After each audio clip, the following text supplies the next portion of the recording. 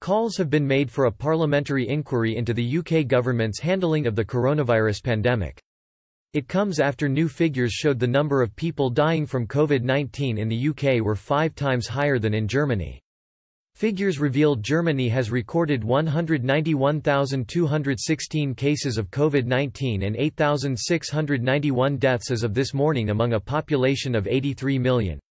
But the UK has had 5 times more deaths than Germany despite having a smaller population, recording 303,110 cases and 42,589 deaths among a population of 66 million.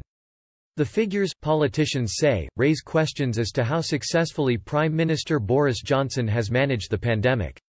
Manira Wilson MP, Liberal Democrat health spokesperson, told Express.co.uk, with the international comparisons there to be seen as clear as day, Boris Johnson cannot hide from his repeated failings.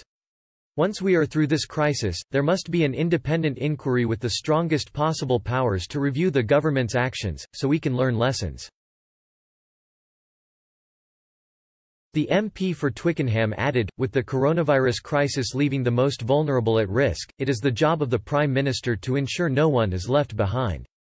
From a dangerous lack of PPE to a test and trace plan that is in disarray, it is clear ministers have failed to prepare properly and have created further problems by badly communicating their plans.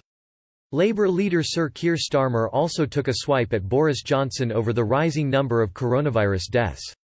Sir Keir said, the government's daily total figures of those who have died from coronavirus has gone past 40,000. The ONS Office for National Statistics figures, which records cases where coronavirus is on the death certificate, stands at just over 50,000 and the number of excess deaths, which is an awful phrase, stands at over 63,000. These are amongst the highest numbers in the world. The Prime Minister said he was proud of the government's record, but there's no pride in those figures.